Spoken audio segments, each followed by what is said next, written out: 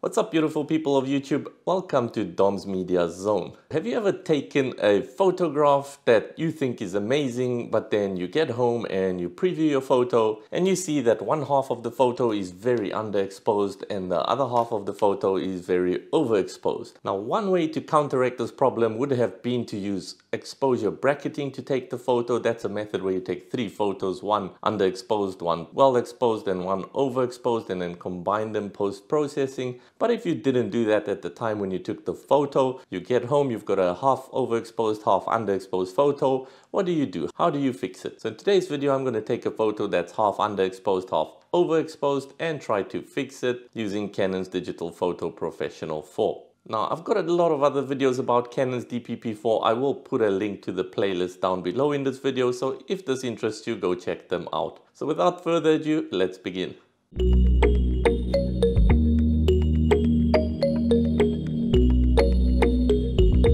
Alright, so today we're going to be looking at a photo that's really underexposed in half of the photo and overexposed in the other half of the photo, and we're going to try and correct it to the best of our abilities using Canon's DPP4. So firstly, I'm going to click on the photo I want to use, and I've got a very good example here of a photo that I've taken in one of the parks around here, and as you can see, the bottom half, or this little bridge, is really dark compared to the top half where it's got the sky, which is really bright. So now we're going to try and balance this photo out, and first thing you might think is just adjust the brightness. So here on the right hand side, if I adjust the brightness, you can see it does increase the bottom half a little bit. This is how ideally we would like to see it, but then the top half gets extremely overexposed, so we can't really do that. So we're going to have to figure out what the best way is to fix just this part of the photo. So the first place I would start is on this Perform Basic Image Adjustments tab. Scroll all the way down until you get the advanced settings over here. There's these two areas called shadow and highlights. So the shadow part affects everything that's really dark.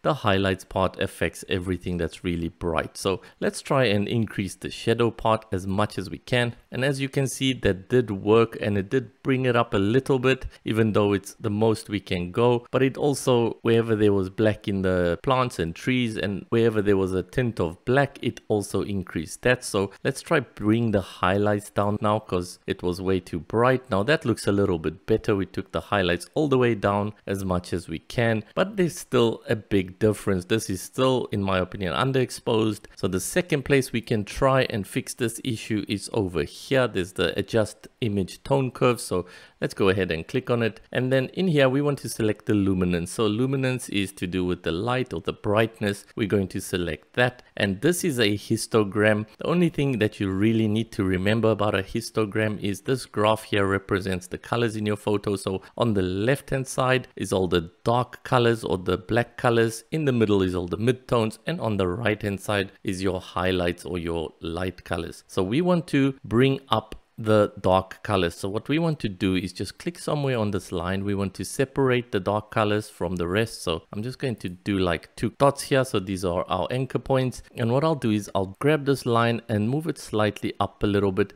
And as you can see, what that's doing is it's decreasing the black colors, making them lighter. So by moving this up, this graph went down a little bit, and as you can see, we did get some of the brightness back. Now if I had to push this a bit more to see how far we can go, you can see it is doing its job, but it is kind of giving this a bit of a washed out feeling, in my opinion. So it's starting to look a bit washed out, and the colors are okay. We might want to maybe bring the highlights down a little bit, and maybe the midtones down a little bit. So that kind of works, not the best way, because it does make the photo look a little bit washed out. So I'm just going to undo all that, and let's try only bring the dark colors up a little bit to brighten it up like that. And then the mid colors, I just want to push them back to how they were. So there we go. It did improve it a little bit, but still not as much as I would like it to improve. So the last and final thing I can think of doing to improve this is jumping into this adjust specific areas tab. So let me go ahead and click on that and give it time to load. Now you'll see this little circle spinning. It does take quite some time to load depending on the size of your photograph. We are working with RAW files, which can be quite large, and my computer has got 32 gigs of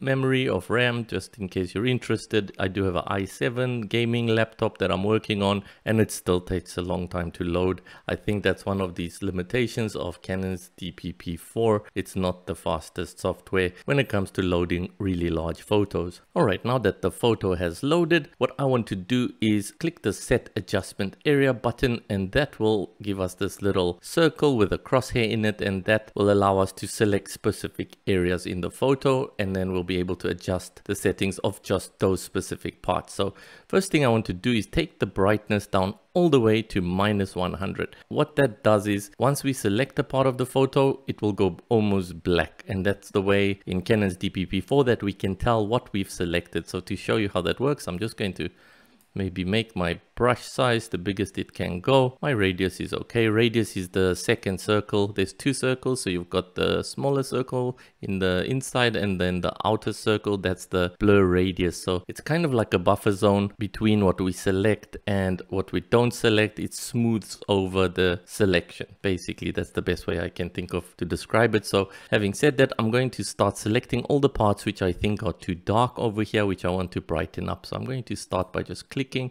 As you can see, it went completely black, and that is because our brightness is all the way down. Don't worry about that. We'll increase the brightness and fix it a little bit later. So for now, we just want to select all the dark parts, what we think might need a little bit more brightness. And I can adjust my brush size to kind of fit in these pieces that we want to include, but we don't want to select the bright parts, so we just want to be a bit cautious not to select the highlights because they're bright enough already. So as you can see over here, I'll just leave the grass and that piece of water that's already highlighted, and then I can go ahead and kind of just touch it up. I can decrease this something like that, maybe the spot over here as well. Let's just decrease the brush size a bit. There we go. And also we might want to do this part at the back here as well, because as you can see, that is a bit underexposed. What I'm going to do is I'm going to select this part at the back.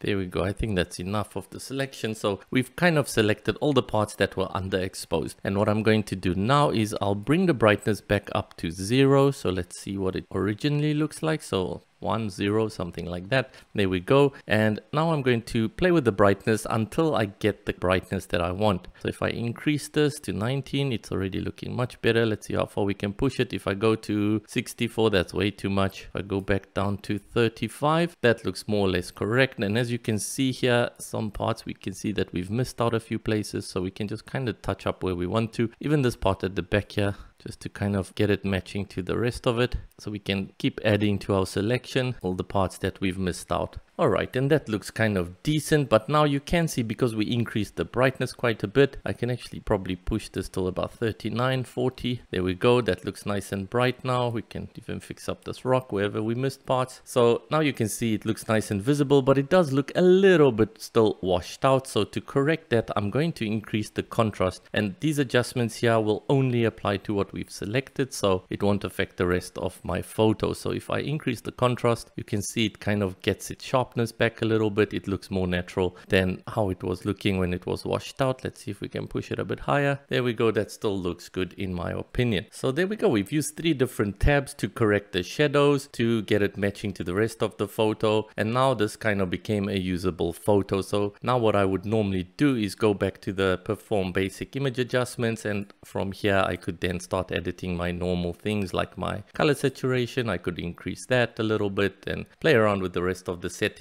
I've got a lot of videos on Canon's DPP4, so go check them out. They explain how to use the rest of the tabs. Now just to see the before and after, how the photo was and how we got it looking, there we go. We've got a before on the left hand side and after on the right hand side, and as you can see, it's a massive difference. The photo is now usable.